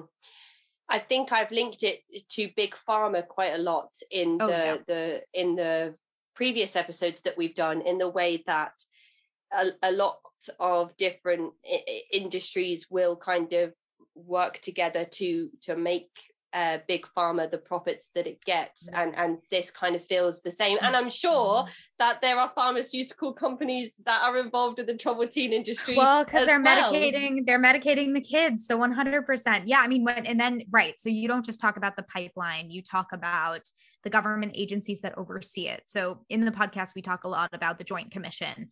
Please listen to that episode. It is shocking. The Joint Commission is there to accredit these organizations, people who don't understand it. It's kind of like dolphin safe. If you've seen anything about that, it's like, okay, you can put the stamp of approval on it, but you have no idea if dolphins are actually safe, when they're fishing and doing all that type of thing. It's the same with the Joint Commission. It is a sticker. That is all. The Joint Commission, they do not go out to the facilities. They give them corrective plans of actions sometimes, but they rarely take back accreditation if a facility is actually found to be abusing and neglecting children. So the Joint Commission accredits Provo Canyon School. And as you watch this, as you listen to this podcast, you will obviously find out that all of the things that are happening within the facility are not legal, and they're very detrimental, yet the Joint Commission continues to accredit them for the last 50 years. And that's the same for Office of Licensing within states, governors. There's a lot of accountability that needs to happen to make this industry better. And that, it feels almost like we see with multi-level marketing businesses that have like a Bureau of Trading sticker or a best-selling business sticker.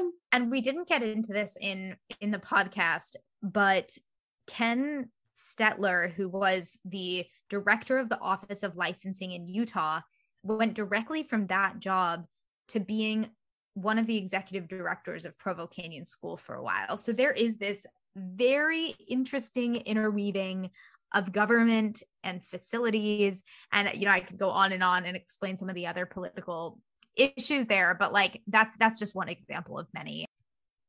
That is so unethical. It's like over here when the government were given, it was like a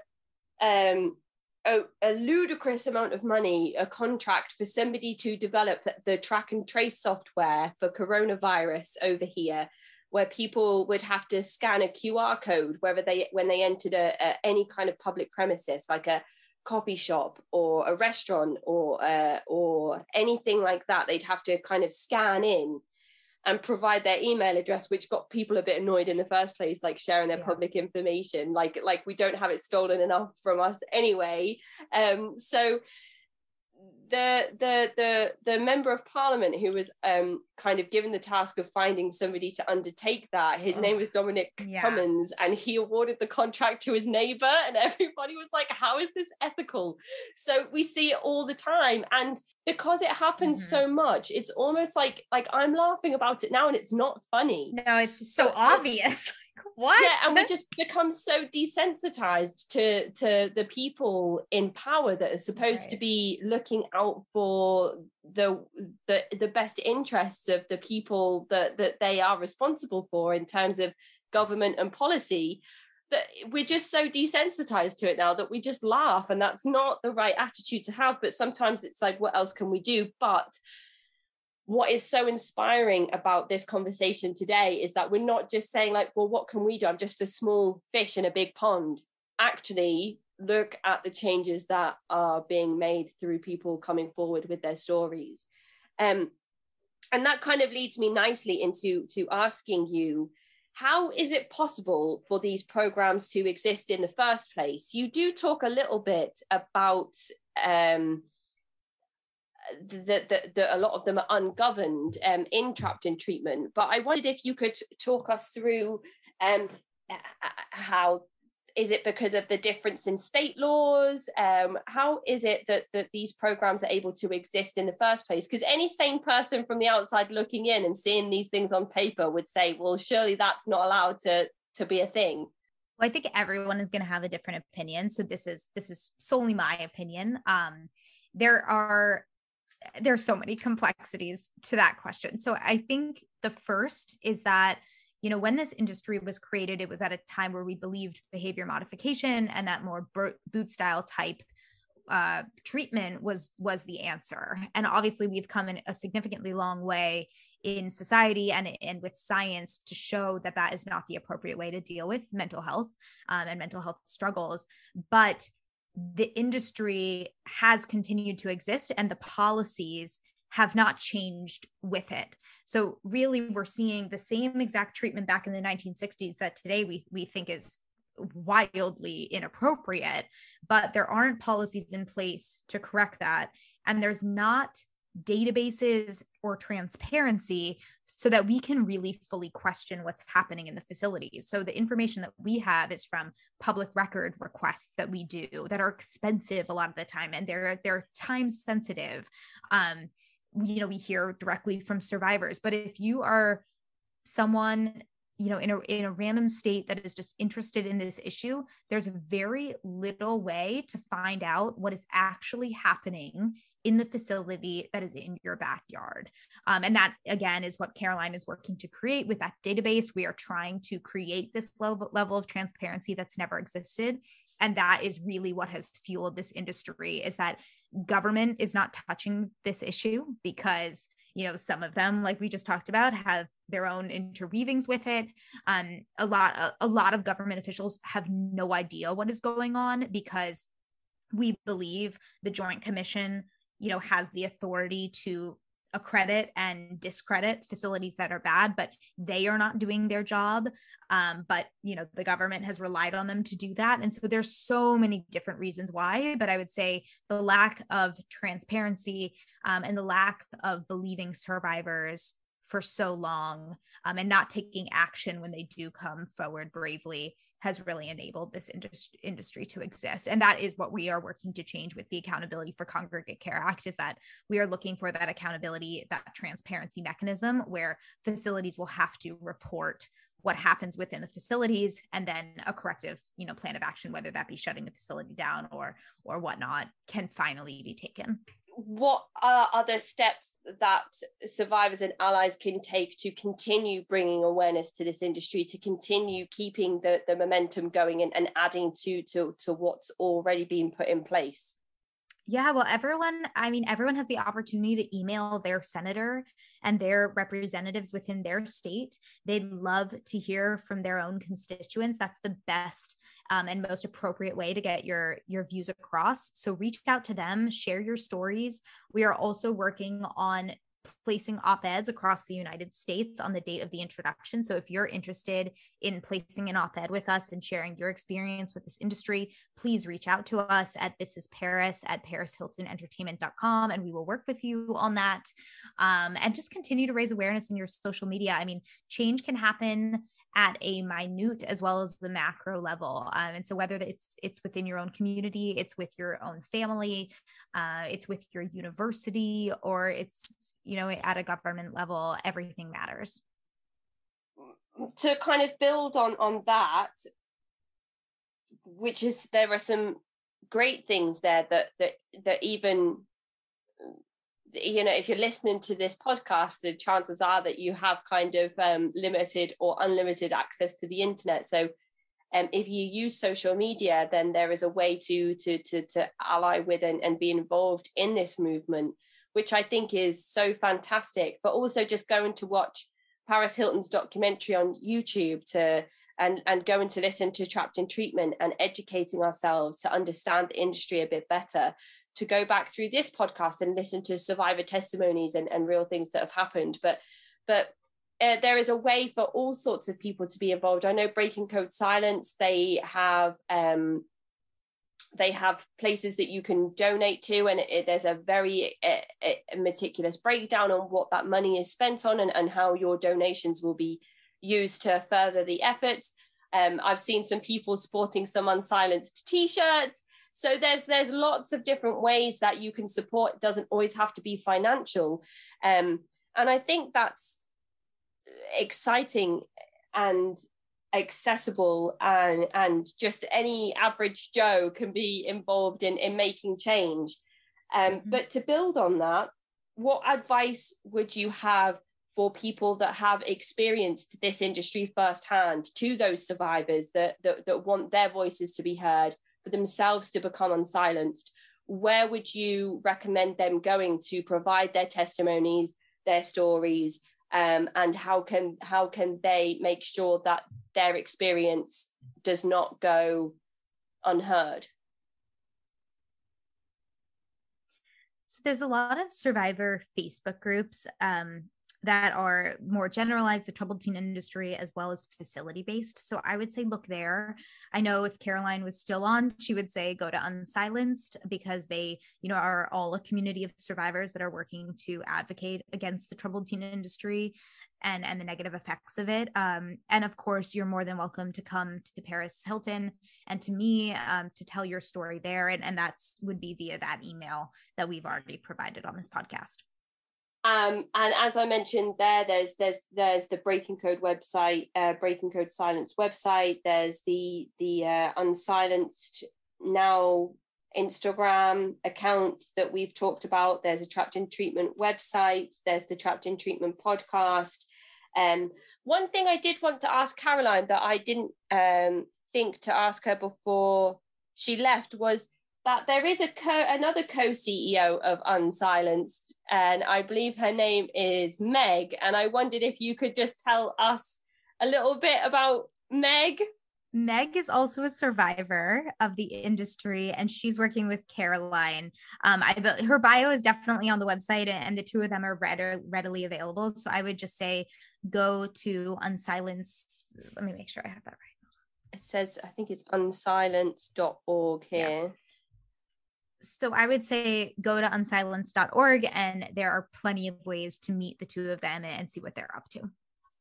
So I guess all that there is left to say now is thank you so much for your time, Rebecca. We've gone through a few things. There's just a whole mountain of things that we could discuss. And I always say that every single episode that I do on the show, even though the interviews are 2 to 3 hours, it's always like, this is just the tip of the iceberg, or this is just scratching the surface. And I feel like I need that on a t-shirt or a mug or something, because it goes so deep, and we could talk about all the testimonies on this podcast, and we could talk about all of the episodes that are already released and that will be released in the future of Trapped in Treatment.